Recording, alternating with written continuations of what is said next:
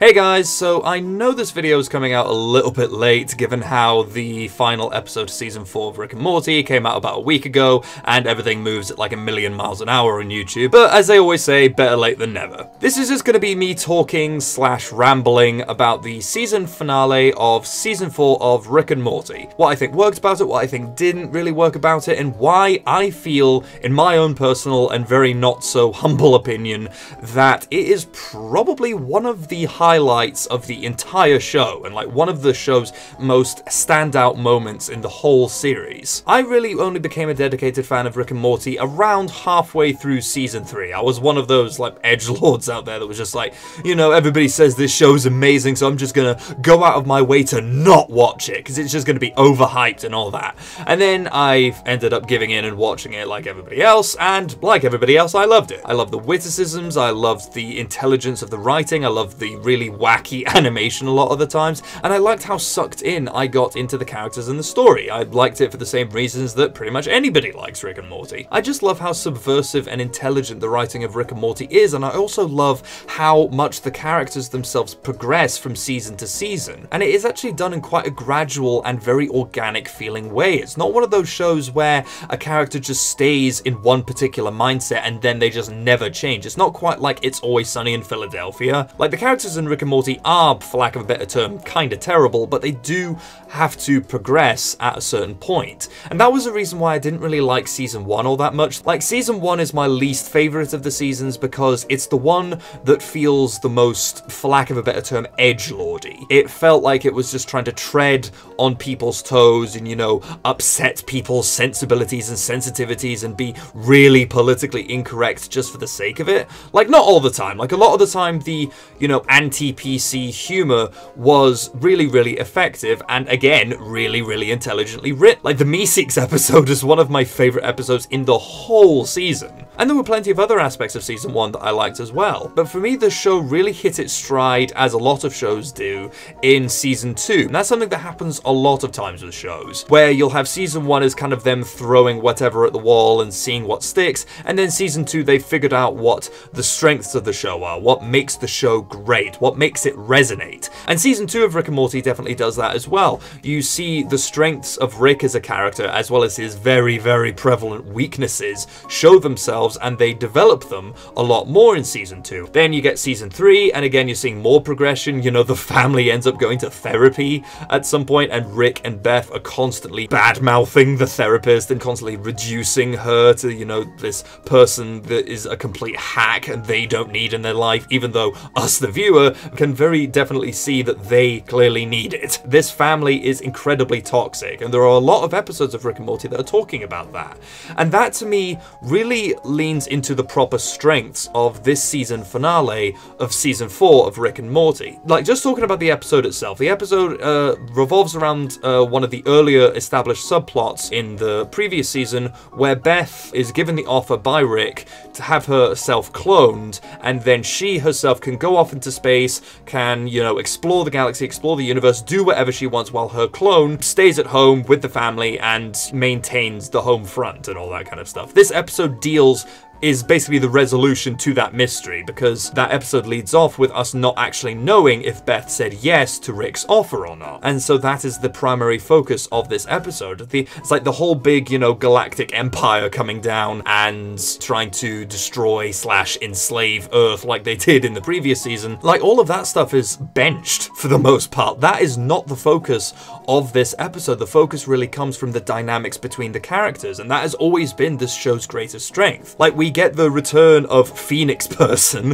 which is also a really, really nice callback, I thought, and also handled really, really well in both a funny and kind of a dramatic way in the episode. And you also get the reappearance of Tammy, who was Summer's old friend, who's also revealed to be working for this big evil empire. And again, it was great seeing those two characters show up, but they are not the main focus of the episode. So we get the reveal right in the opening that Beth was in fact cloned by Rick, and the Beth that's out in space says, oh yeah, my dad left this clone for me down on Earth, and then we actually get the reveal of, like, oh no, wait, Rick puts a self-destruct thing inside of Beth's neck, or this version of Beth's neck. So we're like, did he clone her? Is she the clone? Like, we don't actually know. So most of the episode is dealing with both Beths meeting each other, the clone Beth and the original Beth actually meeting up. One's a badass and one is still kind of the stay-at-home mom, and them just trying their best to try and get an answer out of Rick as to who is the clone, who is the real one, all this kind of stuff. We get the reveal at the very end of the episode after a pretty fucking badass fight between Rick and Phoenix Person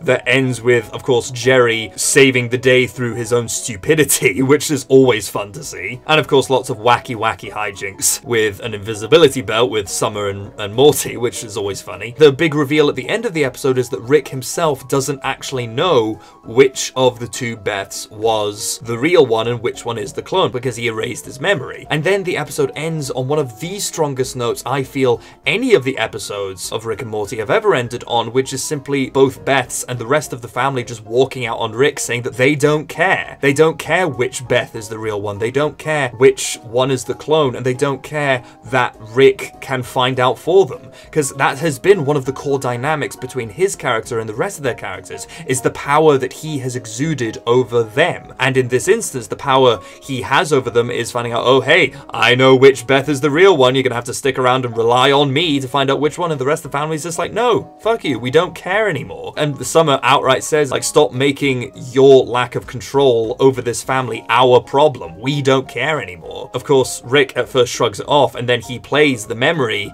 of which Beth is the real one and finds out that he deliberately swapped them around, so even after finding out, he doesn't know which Beth is real and which is not, and he ends up conceding to himself that he is a terrible father. And that is one of the biggest character development moments we have ever seen from Rick. And to me, that speaks to the greatest strength of this episode and why, despite the fact that season 4 itself was a little bit hit and miss a lot of the time, this season finale was so strong. Watching this season of Rick and Morty, I saw a lot of people that saying, oh, it's shit now, it's terrible now, it's awful. To me, it never really felt like Dan Harmon lost the magic here. It did just kind of feel like some of the episodes were lacking in that sense of brilliance that the earlier seasons had. Like, you know, you got the fifth dimensional wall break that was that whole train episode, and that one was just like such a mindfuck. It was just so insane how many fourth walls they were breaking and how insane and insanely clever that episode was. I mean, that is another brilliant episode in this season. But for the most part, yeah, a lot of the episodes just kind of felt a bit flat. They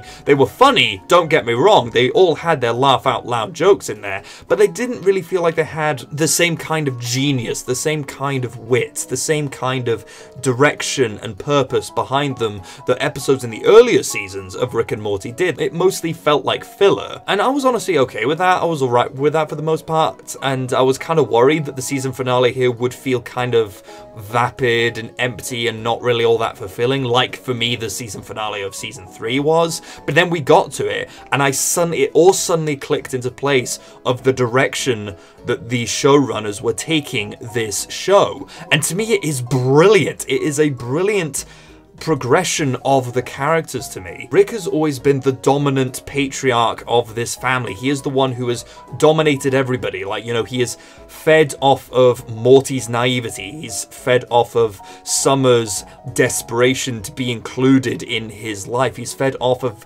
Beth's desperation for validation from her father. He is very much the most toxic element in this family. For lack of a better term, him and Jerry are both the toxic elements here, but Jerry isn't as toxic as Rick, despite the fact that he is a complete and total bone-dead idiot that ruins everything for everyone. But he is still not as toxic as Rick because he's not actively pursuing ways of keeping the family under his control. And that is something that Rick does, and that is something I feel the earlier seasons kind of suffered from. It came close to almost framing Rick as ultimately good and beneficial in his naked and complete and total, unashamed, unapologetic abuse of his family. It still kind of framed him as being the good guy. But this episode very clearly states that no, he is not the good guy here. He is the person who is the most of a drag on the cohesion of the family. He is the one who is pulling the others back. Take, for instance, Morty's character. Morty has always held on to his, for lack of a better term, kind of naive, innocent, hopeful, optimistic view of humanity and of the universe. He's always, you know, just take the dragon episode in this season where, you know, he's kind of got that hopeful, optimistic, childlike perception and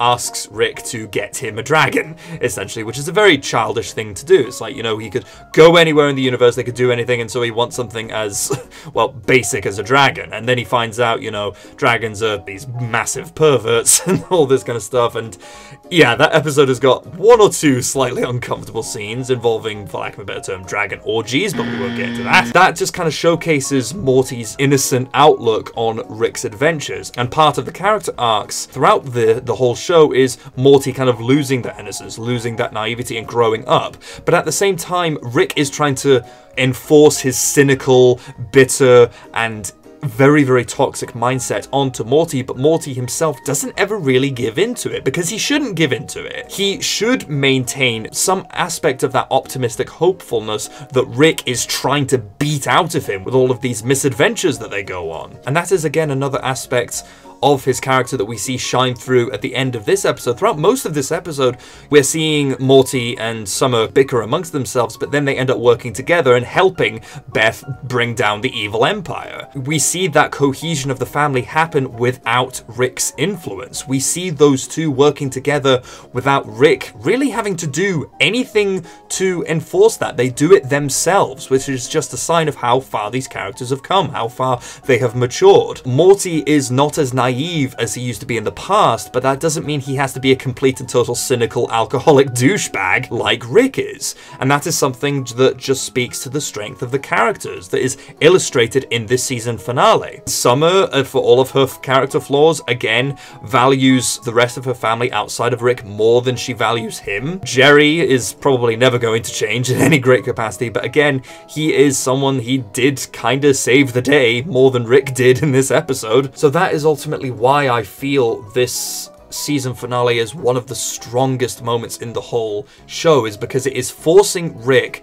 to see the consequences of his actions. He can't control his family anymore, and he is now having to admit to himself how much of a terrible person he has been to them. And although it kind of has a bit of a double-edged sword with that final line that he gives when he says he's a terrible father, but at least he's a good friend, and you see a Phoenix person there and he's like trying to rehabilitate him, I guess. We see that there, but ultimately Rick is going to have to face that sense of hollow depression and emptiness inside of himself, and he is going to be faced with these two options. He can either fall back on his old ways and try his damnedest to bring the family back under his control, and ultimately I feel like he will fail if he do that, because we see how far the family has progressed, or he can actually try to change. He can go the BoJack Horseman route, where he actually has to take genuine hard steps to improve himself for the sake of this family that he has let down. And I really, really hope that the next season of Rick and Morty goes down that route. I want to see Rick improve. I want to see him get better. It's like this episode almost feels like a rebuttal to all of those angsty edgelords online that are basically saying, no, Rick's perfect the way he is. He shouldn't have to change for everybody. You know, the family should just do whatever he says because he's always right about stuff, because he's the genius, you know, and, you know, depression and, you know, alcoholism and being a fucking douchebag, that's just the price of genius, man. That's just the price of being smart. In which case, no. Being a douchebag is not an end product of being intelligent. It's just you being a fucking douchebag. It's just you being an abusive alcoholic. As they outright say in one of the earlier episodes, the only connection between your unquestionable intelligence and the sickness destroying your family is that everyone in your family, you included, use intelligence to justify sickness. This episode feels like a rebuttal to the people that say that he is justified in his douchebaggery. And this episode outright says, no, he has to change if he wants this family to remain supportive of him. It is so refreshing to see that in this show, and I'm so thankful that Dan Harmon and the other writers went this route instead of just doubling down on Rick's douchebag tendencies and his alcoholism and the level to which he is able to abuse the people around him. Because it will get to the point when if he doesn't like move past this angry stage in his life and doesn't try his best to improve himself for his loved ones, then what reason do we have to be on his side anymore? Like, what reason do we have to really be on board with this guy? with this douchebag. He has to change. And I hope that Dan Harmon and the writers continue down this path that they have established. Again, I really, really like the season finale. Like, season 4 was, again, a bit hit and miss, but the season finale definitely brought the whole thing home for me. This episode had, like, everything I wanted to see in Rick and Morty. It has all the strengths of it. It's got the insanely imaginative and kick-ass sci-fi action. It's got the really memorable characters. It's got the friggin' hilarious jokes in there. I loved every aspect of it. I thought it was brilliant.